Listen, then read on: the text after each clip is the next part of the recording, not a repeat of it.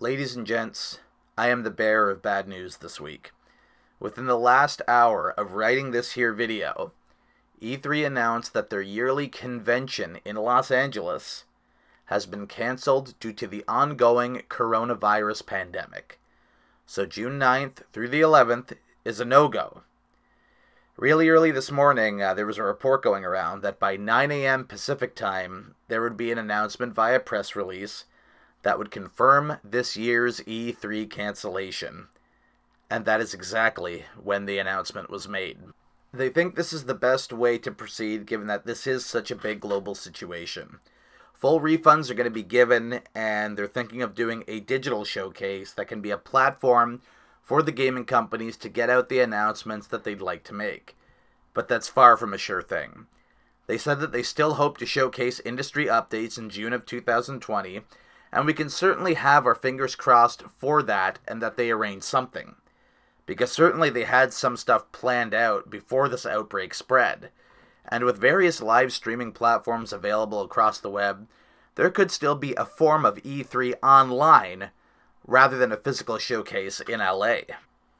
But if that doesn't pan out, they say they look forward to E3 of 2021. Now, even before this coronavirus stuff, Sony had been absent from the previous year's E3, and they announced that they would be skipping it again this year.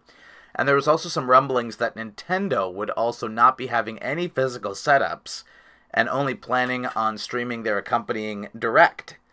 So no Treehouse Live, or playing any different things on location in the convention center.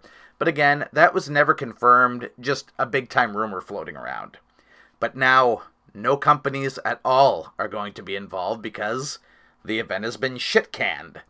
Even before the news broke out early this morning, there have been rumblings of this going down as early as the start of this week. And now here we are at midweek, and E3 2020 will not be happening. So this really could impact Nintendo. For a while now, before the coronavirus spread, I was thinking Nintendo would hold off all the way until E3 week to do their first Direct of the year. But now that E3 is no longer happening, they very well could do that Direct anytime. I've heard rumors we could get one at the end of March, and I personally do think that's rather unlikely. But certainly we could get it at the start of Q2 in, say, April, rather than wait all the way until June for it, like we would have if E3 was still occurring.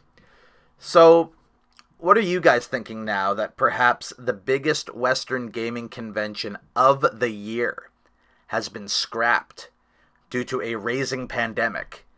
Do you think they'll do a digital showcase to at least announce some things that would have been at the convention itself? Will there be nothing? And when do you think Nintendo will have their first Direct of the year and decade? As of now, it's been over half a year since we had our last general Nintendo Direct. The absolute longest drought ever since the Switch launched 3 years ago. I would love to hear your guys' opinions about all this stuff. As you faithful subscribers who stuck around can see, I made a big-time rebranding across all my social media platforms. So do add me on Discord, follow me on Facebook and Twitter, add my Nintendo Switch friend code, and you could be involved in future streams on Twitch at Braster as well. So give me a follow on my twitch.tv account. And as you can see, everything in the links and the ads are all here in this beautiful, wonderful graphic. So, all of this is so very appreciated if you can follow me here. And, again, did you notice the last two graphics? That's going to lead to the two biggest shout-outs of all time.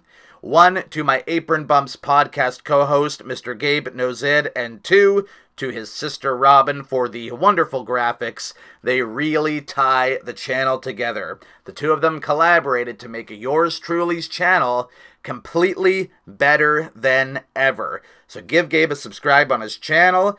And she hasn't quite decided yet, but his sister wants me to plug one of her social media platforms. It will be in the description. It might not be as soon as this video is uploaded, but if you can come back to it, the link will be provided in the description when she gives me it.